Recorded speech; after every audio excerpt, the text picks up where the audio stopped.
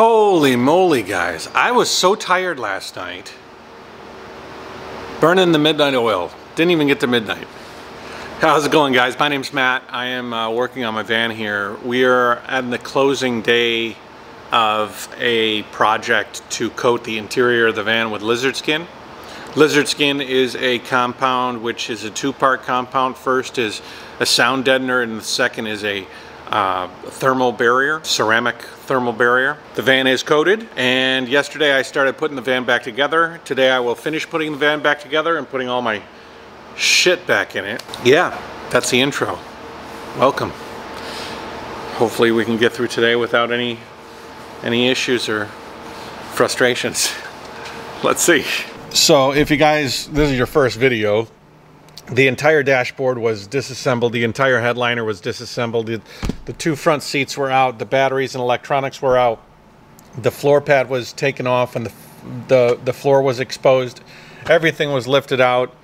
The door panels were taken off, and now we're gonna move to the back here. In back we've got to set up everything else and finish this thing up. When I took everything apart, I ended up with a lot of Havlock wool that was sort of extra. So what I'm going to do first is going to take all of this Havlock wool and put it back into the wall sections so that it's insulated, especially as I go up north to Portland. It's funny how dark the inside of that van is now. It's like a dungeon, but that's okay. And again, if this is your first episode, I'm at a shop called Seaside Auto Haus, and Haus in Ventura, California. It's been graciously provided to me as a place to do my work and spray on the insulation for as long as I want. I've been here about a week now. Owned by a guy named Ninja, and he does wraps. So if you need a wrap or anything and you're in Southern California, look him up. He's a pretty cool guy.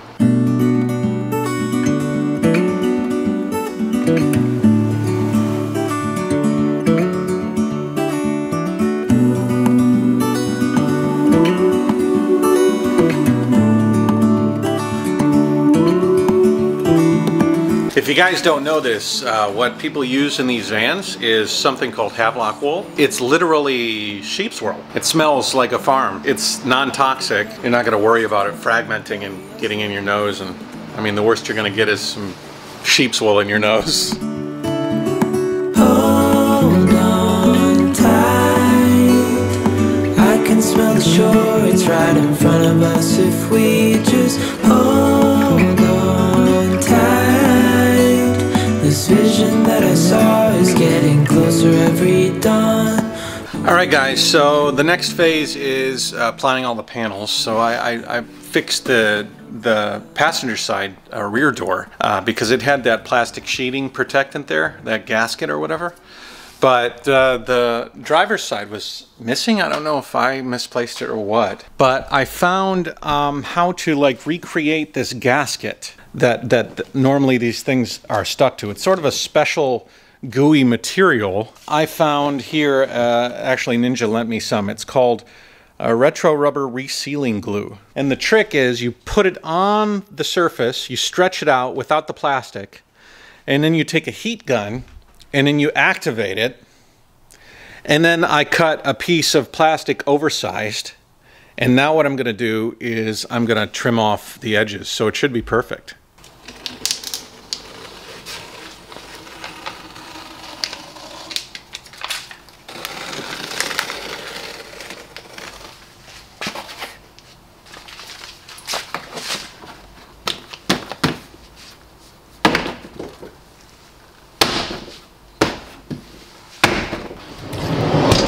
So this is the passenger side sliding door, and I'm going to have to actually tape off a piece of plastic around this whole piece. The original piece of plastic was a bit piecemeal. I'm just going to redo the whole thing. So this here is the tape, and it's just like tar. It's very, very hard to stretch. I mean, not super hard. You can stretch it, but it's not like Play-Doh. It's much more thick in consistency. So I'm going to show you how I do this door. You know what's nice about this lizard skin is that it's actually very, very rough. So I think it's very good for binding with the material. So I'm gonna press really hard, and if you press hard, it sort of activates. And then I'm gonna stretch it, and then I'm gonna tack it, and then I'm gonna stretch it, and I'm gonna tack it, and I'm gonna stretch it. And so I'm just gonna go around the whole thing, slowly pushing and stretching it.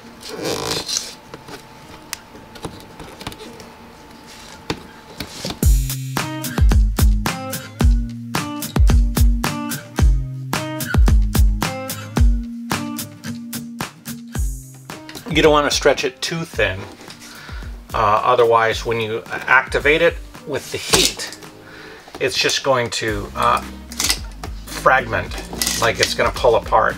You'll have to experiment with it to see which way works best, or which thickness works best for you.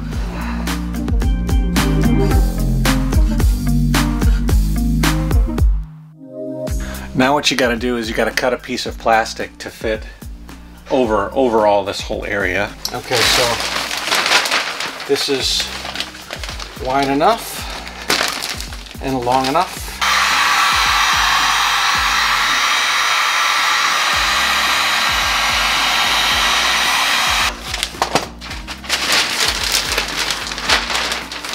And then just go ahead and push this plastic on, and it should be good to go.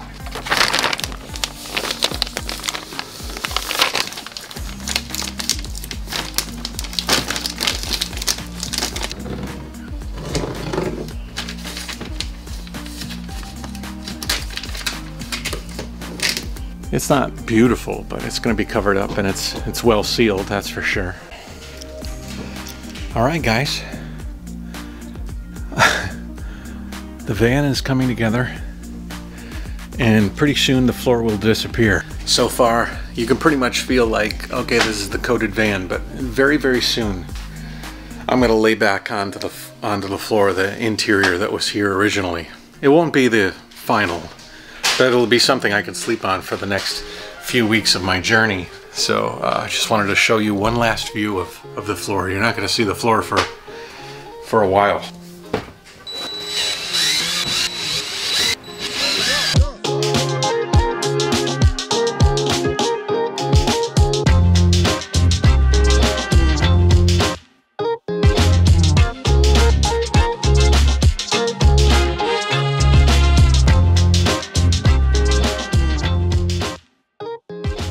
Alright, we're all finished.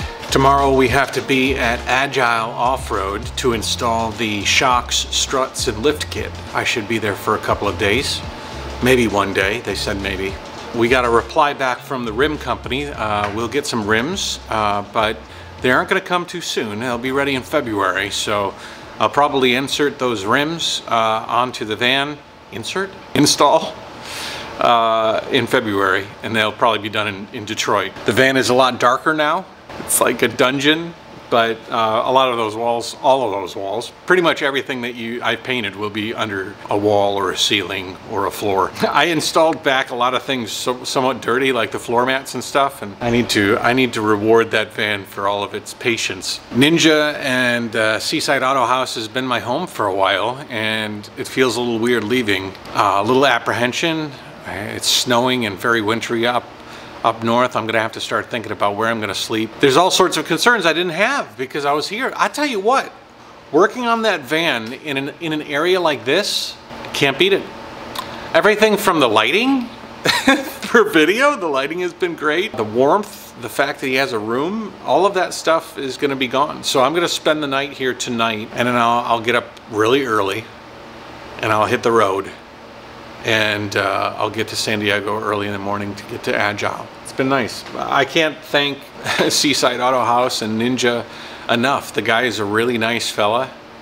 And it's funny, he came out and he's like, so how's it going? Oh, you're almost wrapped up. I says, yeah, I'm leaving tomorrow. He's like, oh, why are you leaving tomorrow? It was nice, you know. I've enjoyed his company, he's enjoyed mine. You want your ride wrapped, or you want your ride lowered. It's funny, he's lowering rides. Like, he brought a vehicle in today and installed some new struts on it and lowered it down. I'm lifting that thing up 2 inches, which is funny because I'm not gonna have the tires or the rims I'm gonna have the original like small tires and rims, and it's gonna lift 2 inches off the ground. It's gonna look a little bit weird, but it's fun. It's funny. I hope those tires stand up to the brutality of the Great White North, because it looks like it's snowing quite crazily up north. But just a rule of thumb, if somebody gives you charity, you leave the space in a better condition than when you arrived. And I'm gonna give him a bunch of stuff that I bought that I didn't use, mineral spirits and acetone and some chemicals. He'll be able to use them. Hopefully I left it better than when I arrived. All right guys, take it easy. Jayoe. Like, subscribe, share, comment. I got a Patreon. And follow me, because the van's gonna start taking more shape as we move along, and it's a fun project. This is like an art project. I was talking to Annie yesterday, and she was like, "You must be bored." I says, "Bored? I am like literally painting. This is my masterpiece." We'll see how, if it ends up as a hangman or a Picasso, we'll see. Take it easy guys, Jayoe.